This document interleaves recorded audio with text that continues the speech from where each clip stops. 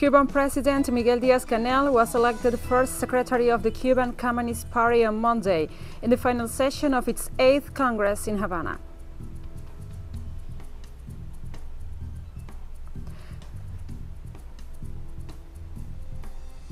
China and Russia to jointly produce over 100 million doses of the Russian-designed Sputnik V vaccine.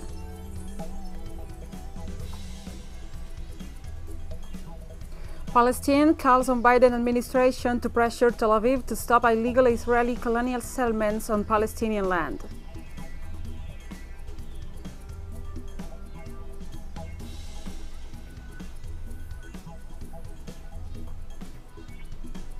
From the headquarters of TeleSUR English in Havana, Cuba, this is From the South. I'm Gladys Quesada. Cuban President Miguel Diaz-Canel was elected as the first secretary of the Cuban Communist Party on Monday in the final session of its 8th Congress in Havana. Diaz-Canel thus replaces veteran revolutionary Raúl Castro at the head of the ruling party. Facing exceptionally difficult times, the Congress reaffirmed the party's commitment to revolution and socialism. Under the banner of unity and continuity, the newly elected Communist Central Committee held its first plenary session on Monday, when the Congress is closing. The event marks a generational renovation of the party with the departure of Fidel Castro's younger brother Raúl from the leadership. The Congress made quality of life the primary national objective in the years to come, making emphasis in food, energy, security, education, and health. The now new First Secretary, President Diaz-Canel, has stressed the need to apply the country's enormous scientific and technological know-how in the improvement of the country's economy to overcome the effects of the United States blockade and the COVID-19 pandemic.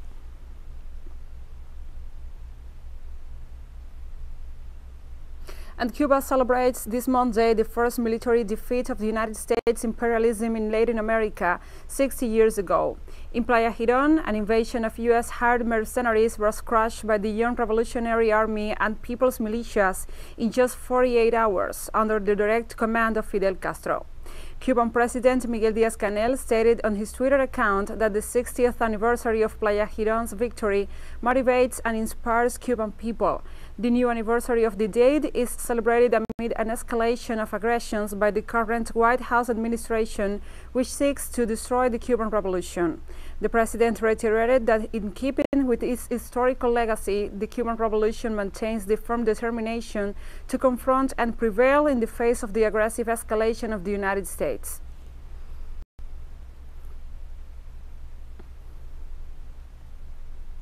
In Colombia, the Institute for Development and Peace Studies in the past denounced the murder of social leader Dionisio Pai Pascal, bringing the murder toll to 49 in 2021.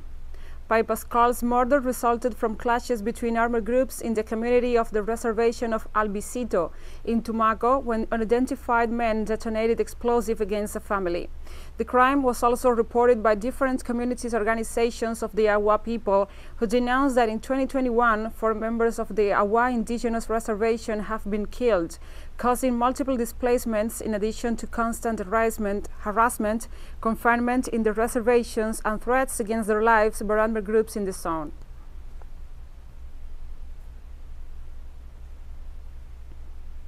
The United Nations World Food Programme and Venezuela will work together to palliate the effects of illegal United States sanctions.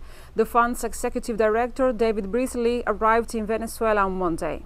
The Minister of Foreign Affairs of Venezuela, Jorge Arriaza, met Beasley on arrival. Food security for Venezuelans is the primary goal of a number of agreements to be signed. President Nicolás Maduro appointed a commission of Venezuelan specialists to report on the country's efforts to provide the population with food security and work out the agreements with the fund. Venezuela has been subject to a financial and commercial blockade from the United States, which has included the freezing and theft of external assets, thus preventing the importation of food, medicines, and other essentials.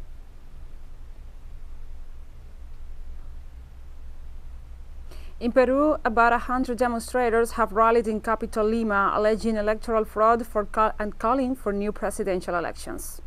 Protesters marched to the National Jury of Elections, demonstrating against the results of the first round of presidential elections held a week ago.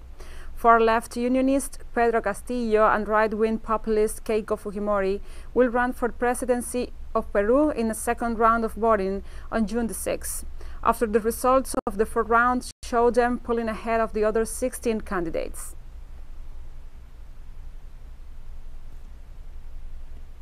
Fujimorism is red-hot corruption, 100%. We have not come to support Pedro Castillo. We are neither with the right nor with the left. Like the old Peruvians who used to say, move forward Peruvians at a winning pace. We are for that, for Peru.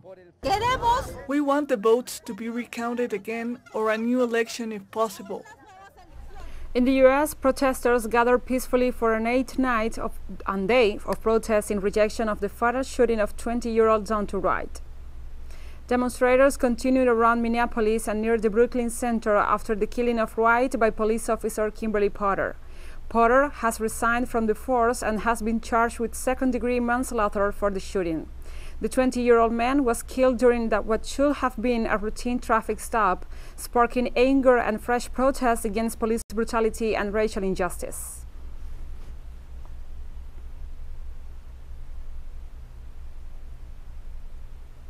And we remain in topic. In Minneapolis, the landmark trial of former policeman Derek Chauvin is coming to an end. The jury will decide Monday whether Chauvin, a white 45-year-old ex-police officer, committed murder when he knelt down on George Floyd's neck, a black man, while arresting him, causing his death.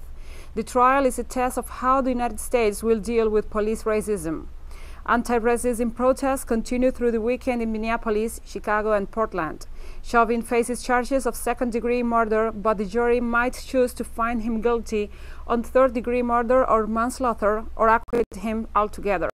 Chauvin has pleaded not guilty to murder and manslaughter charges, arguing that he was following the training he received during his 19 years on the force. Obviously, I hope that there's a guilty charge, and nobody wants somebody to be guilty, but I hope that that is what ends up happening. I don't think it will, and I think that the city is kind of preparing for that to happen right now. They're boarding the buildings up, and the National Guard is out in preparation for the bad news. But I really hope that there is good news. I hope that he is guilty and justice gets served, all of them. Because if you do what they did to George Floyd on a perfectly sober 20-year-old, that person would die as well. So I think it's invalid, and my hope is that he gets convicted. Minnesota right now is very polarized when it comes to policing, so I think if a precedent was set, then things might change here. We'll take a short break now. Join us again after this.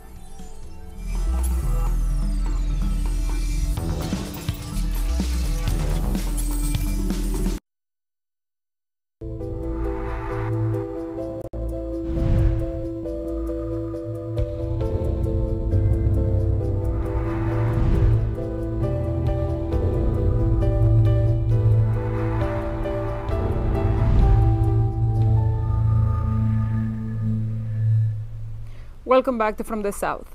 China and Russia will together produce over 100 million doses of the Russian-designed Sputnik V vaccine, Russia's direct investment fund reported. The agreement involves China's Hualan Biological Bacterium and Shenzhen Yuanxin Gentech companies, in whose facilities the jab will be manufactured, which will be used to immunize more than 50 million people.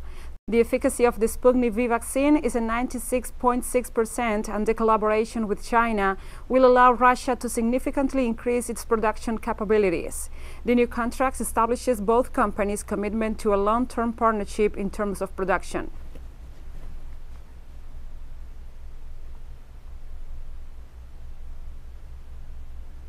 On Sunday, El Salvador received a batch of 96,000 AstraZeneca coronavirus vaccines donated by the World Health Organization due to the COVAX system. The Salvadoran Minister of Health, Francisco Laví, received the shipment of the San Oscar Arnulfo Romero International Airport. This was the third batch of COVID-19 vaccines arriving in the Central American nation. El Salvador has registered so far over 67,000 COVID-19 cases and more than 2,000 deaths due to the virus, experiencing a slight drop in cases after a harsh peak in 2020 when cemeteries collapsed in several municipalities of the capital, San Salvador.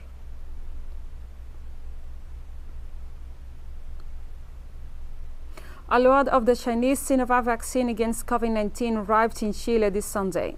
An Air France plane carrying containers of the Chinese Sinovac vaccine against COVID-19 arrived in the capital Santiago this Sunday, April 18th. The vaccination process in Chile started on 24th December with medical personnel. Authorities hope to vaccinate 80% of the Chilean population by 30th June.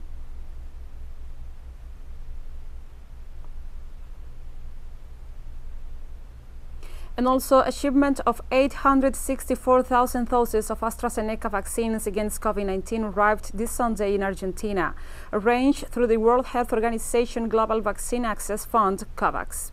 Argentina is also purchasing vaccines from Russia and signed an agreement with Cuba to produce the upcoming Cuban Soberana jab. This new batch is part of the 9 million vaccines acquired by Argentina through the COVAX mechanism, of which they had already received over 200,000 last March. With this shipment, Argentina has received a little more than 7.2 million doses from different laboratories, and nearly 800,000 people have already received the 2 doses.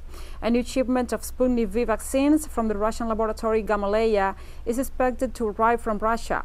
Argentina is facing a new increase in the number of cases, especially in the Buenos Aires metropolitan region. Each vaccine that arrives in Argentina is a breath of hope that can turn the page of the pandemic in our country. We have to value that Argentina received doses on a sustained basis. We have already received more than 8 million doses.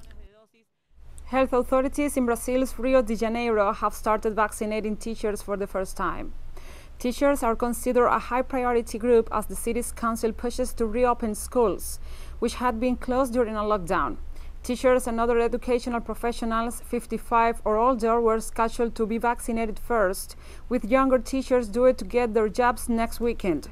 Public schools reopening has been a controversial matter in Rio de Janeiro, as deaths from the coronavirus in Brazil are currently numbering approximately 3,000 a day.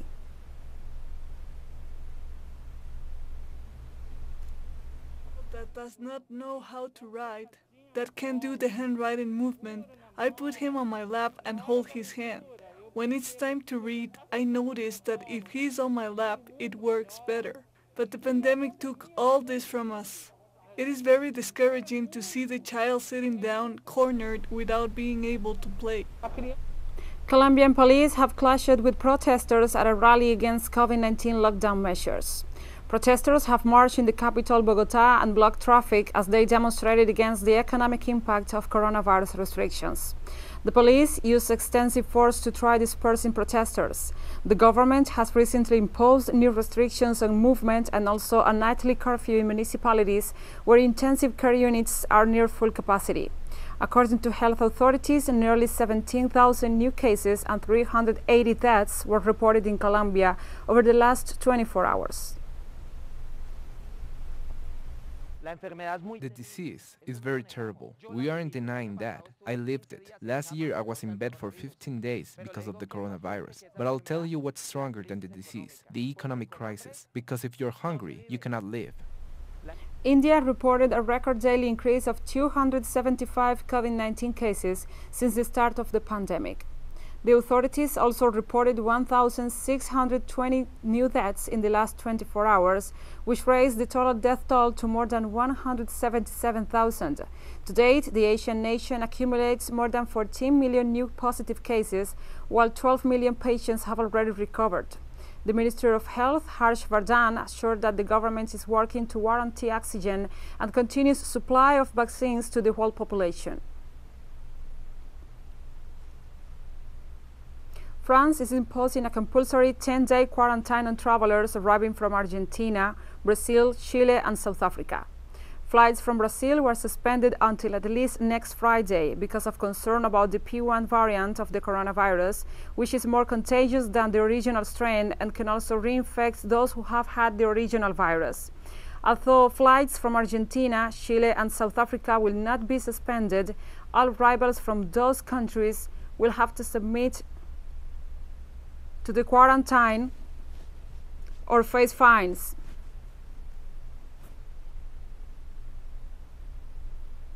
Arrivals from Guyana and the Antilles will also be subjected to tests before and after their flights.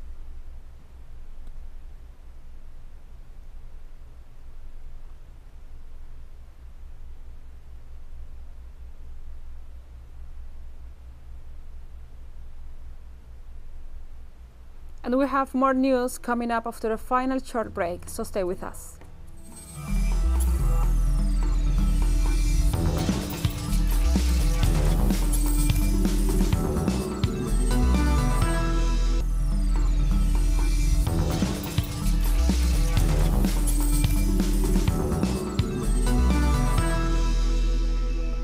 Welcome back to From the South.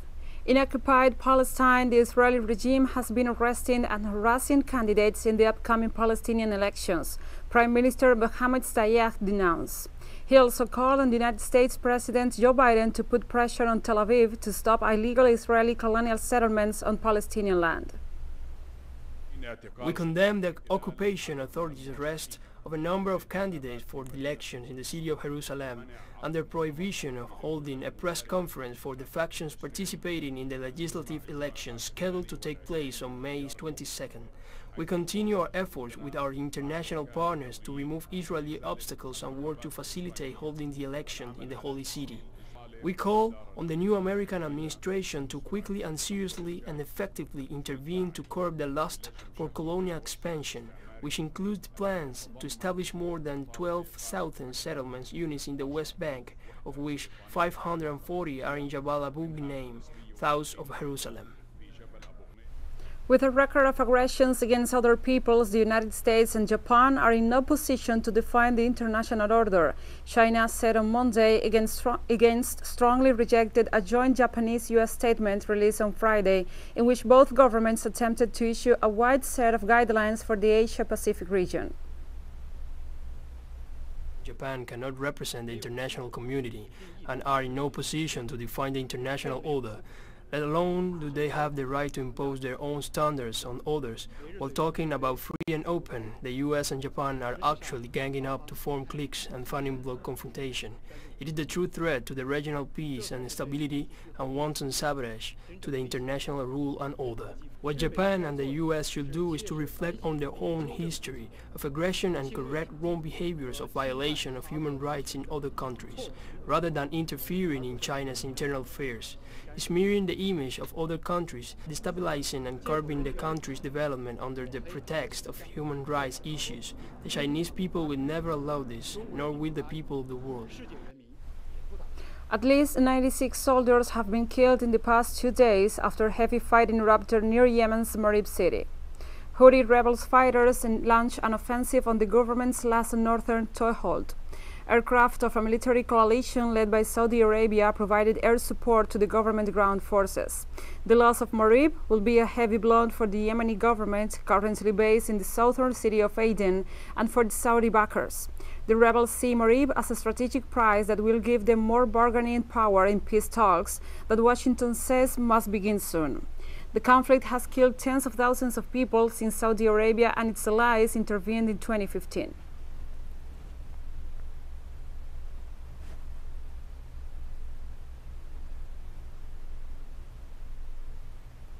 Syria is set to hold presidential elections on May 26. The elections are widely expected to give President Bashar Assad a fourth 7-year term. It is unclear whether any candidates will run against him, but the parliament said they can present their nomination to the Constitutional High Court, starting on Monday. Syria has been in civil war since 2011, when Arab Spring-inspired protests against the Assad family turned into an armed insurgents in response to a brutal military crackdown.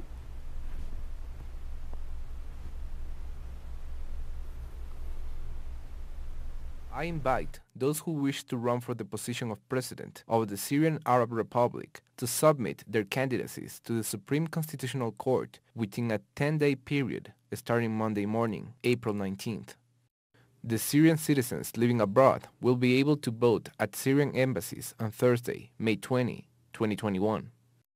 The citizens residing in Syria will be able to vote on Wednesday, May 26, 2021.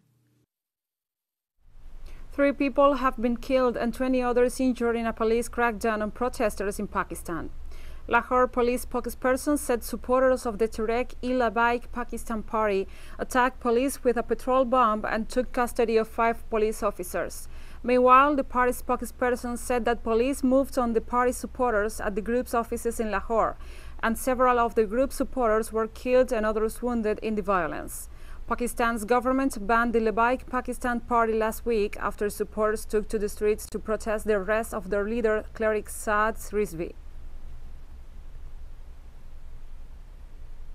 We told the police, neither we have weapons nor are we terrorists, but they started firing on us and used tear gas. Many supporters became martyrs, and those who were martyred had one slogan: "O Prophet, we are here for you. Expel French ambassador and cut down relations with France."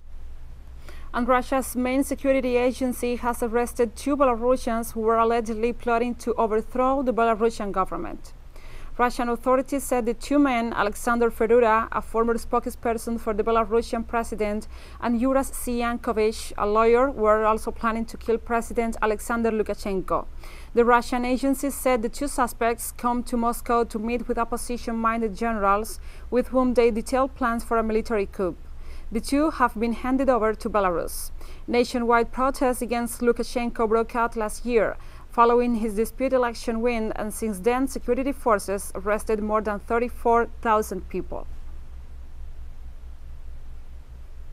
We have discovered the work of clearly foreign special services, most likely the Central Intelligence Agency or FBI. I don't know which of the Americans were working. We have them under control, after well-known Avtukovich and others. I don't want to name surnames. We found out they wanted to return to Minsk and plan an assassination attempt on the president and his children. On Monday, the European Union imposed sanctions on 10 Myanmar junta officials and 2 conglomerates linked to the military over the coup and bloody crackdown of protesters last February. The news is that we adopted a second, much larger package of sanctions affecting 10 individuals and also 2 economic entities belonging to the military. It's once again clear that the humanitarian aid to the people of Myanmar, it needs to be increased. We decided to increase it by 9 million euros, but the important thing is to stop of the repression. And we have come to the end of this news brief, but remember, you can find this and many other stories on our website at telesurenglish.net. And also, if you feel so inclined, please join us on social media. We are on Facebook, Twitter, Instagram, and Telegram. For TeleSUR English, I'm Gladys Quesada. Thank you for watching.